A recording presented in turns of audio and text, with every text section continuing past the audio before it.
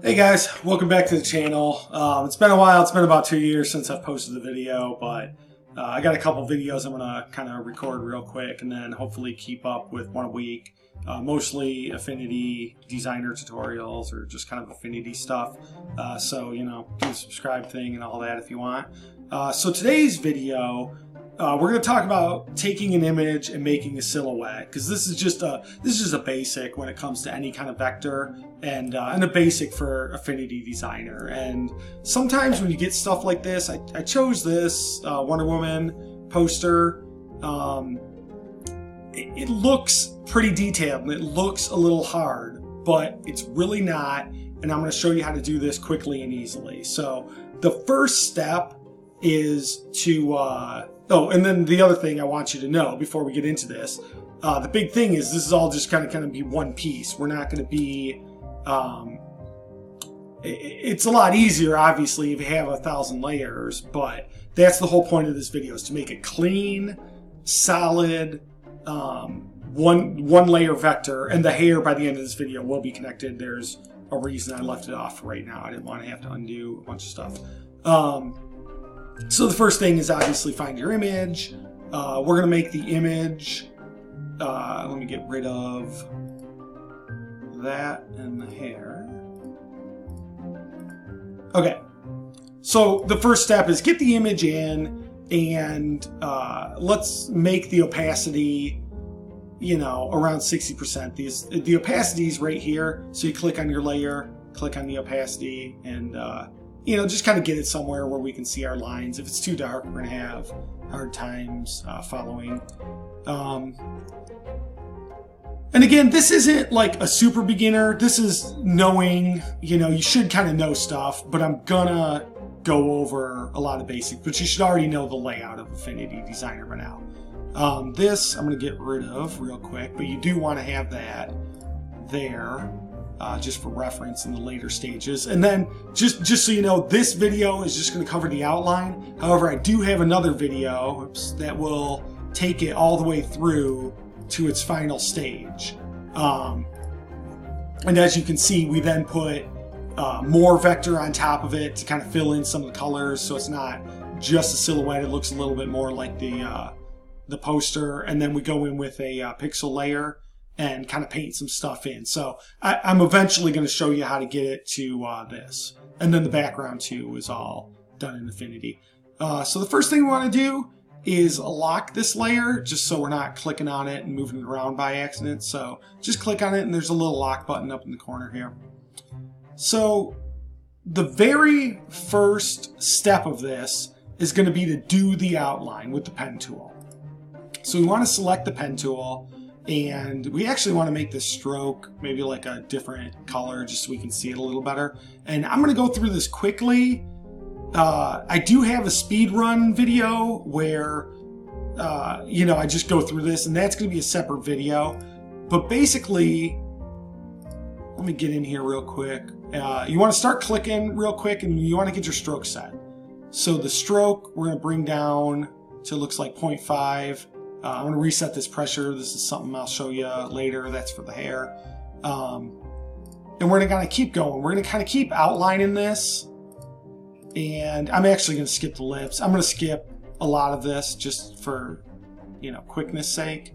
We're going to come in. We don't want to do the hair just yet. Okay? And what I'm going to show you is, basically, I like to do it quickly first and then come back and adjust everything. However, right here, we're way off. So if you want to hit, if you're on the Mac, you can hit the Command key, and that's going to change our mouse to the node tool. And you can just quickly move that over real quick and just get that into place. And then you can kind of keep continuing down. So that's, you know, the node tool is going to do that. So here, I'm just going to kind of click around this hand and then click up. And, you know, just for quickness sake, but you would eventually go around the whole outline and do the majority of it, the big parts. If there's little parts, like even how I skipped the hand,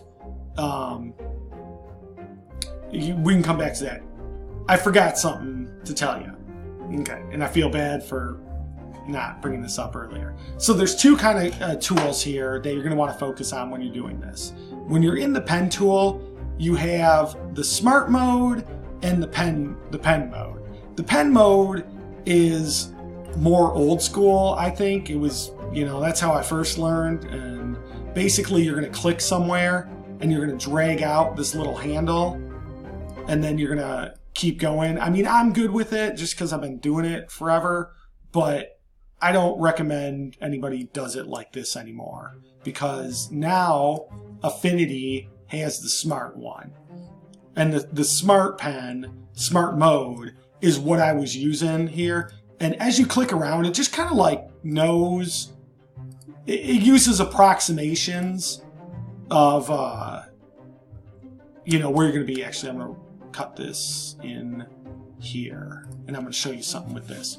So before we get out of this, so now we got the outline, okay? And I just kind of did the top, but now the second step is we want to go through with the node tool and we really want to like fix everything and kind of get everything into place, delete stuff that we don't want, add stuff. So right here, we just don't need that. I can just hit delete and delete that. And the first little trick I'm going to show you is if you want to move that up a little bit, you can just grab and move that and that's going to be fine. And then here I can go, look, that I don't need. And maybe I don't need this one. And I just go to move it out. And I go, oh, you know what? I do need one here. Instead of clicking and dragging, I can just do a quick click and then I'll put one right in. So this is how you're going to go through and really refine your outline here. And you can kind of move these handles around. So another trick I'm going to show you is basically with the curves, when you get in here, the shorter they are, the pointier they're going to be, and then the longer, the rounder they're going to be. If we know this is going to be a point right here, we can go up to this little convert and we can convert it to sharp. And then we can just kind of put it right where that point is. The second thing I want to say is when you get in close like this, and you should be in close like this, you're going to see a lot of anti-aliasing and you're not going to be 100% positive as to like, oh, where exactly this point should be because we got all these kind of squares. It doesn't matter as long as you're like within the ballpark on this. When you zoom out, we're so zoomed in right now, you're sometimes thinking, should it be outside, on, little in? You just kind of want to keep it close and use your best judgment, and you'll be surprised. It'll look really sharp. So once we get this done, rough outlined, we want to get rid of the stroke, and we want to go back in and fill this with black. And now what we want to do is we got to start cutting and adding pieces. So first I'm going to show you how to cut. So we're going to select our curve, which is down here. We're going to get rid of it. And we're going to zoom in and we're going to do this little arm hole real quick. So again, I'm using the smart tool. Going around this, I'm going to go real quick here. But after you're done with this, you would go through and, go back in, define it. Let's make this purple real quick just so I can show you how this is working. Okay, now that we got that, what we want to do is cut this hole out of this. So first we're going to select the hole we want to cut. Then we're going to shift select the curve, or you can command select if there's multiple things. Okay, so what we want to do is go up to this corner and we just want to subtract it, and it's that simple. Now we have a editable. We can still go in, we can do all the edits and everything, but now it's a solid piece, and that's what we're looking for overall. So now I'm going to show you how to add something. Let's say as you were doing this outline, you were just like, I don't want to do this right now. It's just too much. Let me get the basic human outline done, and then I'm going to go back in and add it. Okay, not a problem. So we're going to go back to the pen tool, and let's just start doing this. This I'm going to do super quick here. And of course you would want to refine this, but we're just going to go over top and do the same thing. I'm going to fill it with black. So, you know, this would be cool if you were doing layers, but the point is we want one solid piece at the end. So we're going to go to this layer, and then we got the curve. So we're going to select the curve first, select the body, and then instead of subtract, we're going to go to add. And then as you can see, let's select the node tool. As you can see, that made it one solid piece here. So now we have this solid outline. So if we want to move it around, we can. That's the basics. Now I'm going to show you the hair real quick, because the hair is going to be a little bit different. You can't, you don't want to trace the hair like this, because it's just going to take you forever, and by the end of the day, it's just not going to look, it's not going to look good. So what we want to do with the hair is we want to actually do strokes. So, excuse me, I'm going to just start clicking, and I'm going to follow kind of one of these strands here. I'm then going to go to the stroke, and sorry about that, my mouse was getting a little sticky. Okay, so we're going to want to make this a little thicker to begin with. And now I'm going to show you this pressure thing that I had turned off earlier. So this relates directly to our stroke. So if we move this down, they're both going to move down, and it's going to get thinner and thicker as we move it up and down. What we really want this to do is we want to move one side down. Let me click here. And as you can see, as we move this down, oh, I'm doing the wrong side. So as we move this curve down, this is going to get thinner and thinner. And we can have a couple different points here.